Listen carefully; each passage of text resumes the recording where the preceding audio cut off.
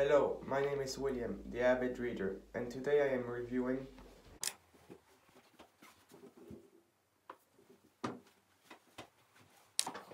Journey to the Center of the Earth, written by Jules Verne in 1864. So this is a very old book, over 150 years old, and it's a science fiction book, and it's recommended by Michael Crichton, interestingly enough. So he says, an extraordinary book. This is nothing so rare as the chance to take an impossible journey and to believe it so powerfully that we wonder if we will make it out alive. That's magic, and that's Verne's gift. Michael Crichton, Daily Telegraph. So it's a short book. It's less than 200 pages long, and the letters are big compared to the page. It can be read quickly, and there aren't that many characters. So the main characters are. It's written from the point of view of Axel. So he's an orphan who's been living with his uncle Otto Lindebrock, who's also a professor at Hamburg, in Germany, I believe.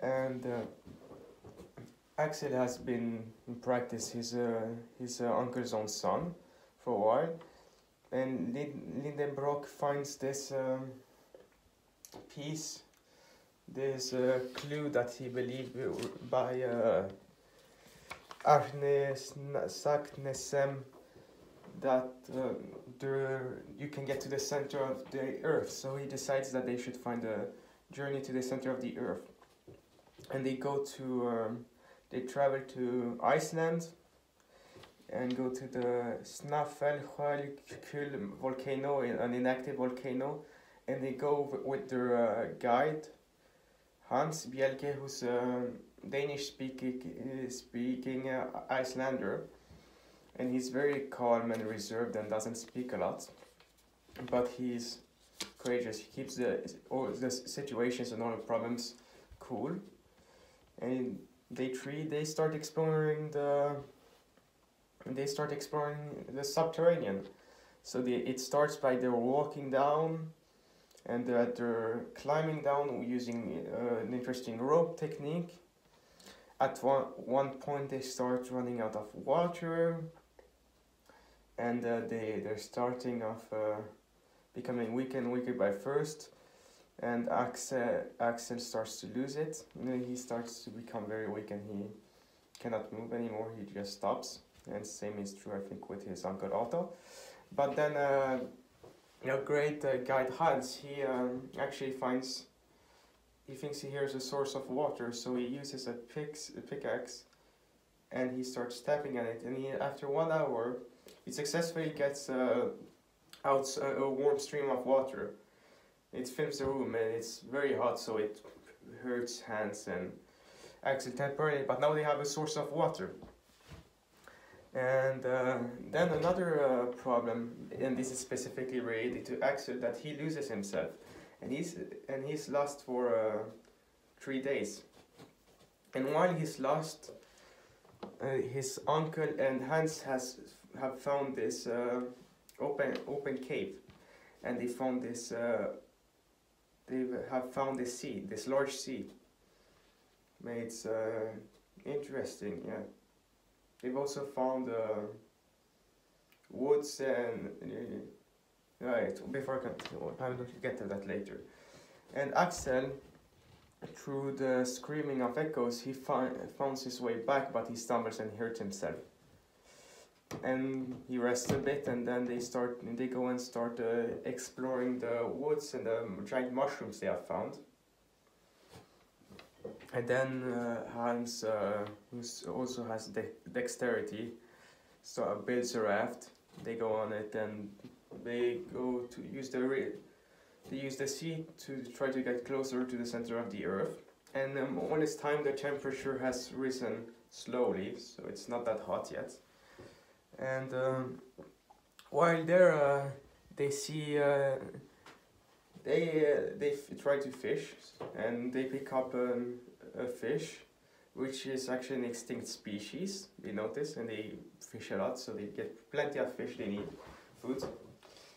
And then they get to witness this fight between they're hybrid animals, but the main traits, you've got the crocodile, and he's got some other features, but a crocodile and a big crocodile and a big snake battle, and the crocodile wins, and they never attack actually the rafts, but anyway, since they're so large, they make waves, so the people almost fall out of the raft several times. They mention specifically 20 times. And then the next problem becomes there's a sea storm, and then it goes on like this for a day or two, and then they get washed ashore to rocks.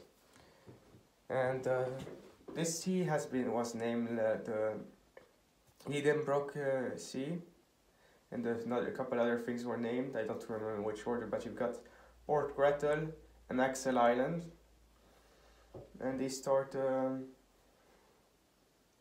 exploring this part, I think, while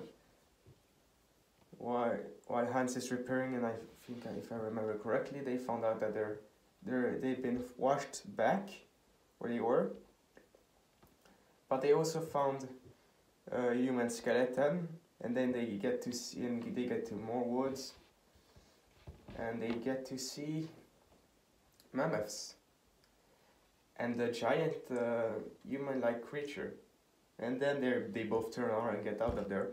But then they find this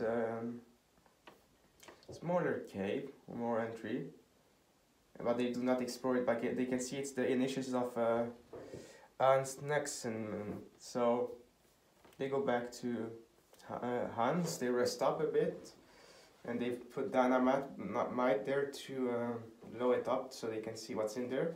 But when they do that, when they're in the raft, something it just goes to hell, and they start rushing down the mountain with all the water going in, and it becomes wider and wider, and he sees that the walls are hot actually, and then they realize that an eruption is going on. In this eruption, there's a volcano eruption going on. And keep in mind, while all this traveling, they've been traveling hundreds and hundreds of kilometers.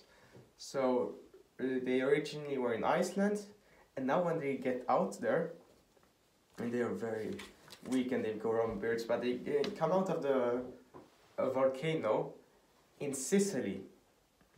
They come out of the Stromboli volcano in Sicily and manage to survive. And they learned this from an Italian boys. And they didn't manage to get to the center of the earth. And you've had this compass problem, but they sort that out in the end because they've seen that the compass was messed up, so nothing was breaking the rules of science exactly. And they travel back to Hamburg. They become heroes. Axel meets up with his love interest again, Gretel, and you've got Martha the maid gets to see them. And this journey took 12 weeks. And Hans, the silent and heroic Hans, he returns to Iceland, and Axel thinks that he will visit him again later. And Lidenbrock becomes a great figure, very respected. He writes his work, he publishes his works. It's translated in many languages, and it's published in some interesting magazines and newspapers. And yeah, but the book ends there, and it takes place in 1863. And as I say, it was a short book, but it's also a creative read, and I would say quite relaxing. You get to explore how the subterranean could be, and this is science fiction, and it builds up slowly. So the first third is just building up the story before they actually go into do the journey inside. But then there are all the time there. Most of the book takes place in the subterranean. You've got these different obstacles that they meet, and Axel thinks about Gretel, and they keep trying to find a trace of the possible previous explorer. Iris sucks them, but yes, that's the story. It's an interesting but short read. I would recommend it. It doesn't take a long time to read, so you can read it whenever you want. If you have a few hours to spare, you can read this in a day. So yes, good book, even if it's old. So this was the Avid Reader's review of Journey to the Center of the Earth by Jules Verne. And I will see you guys next time.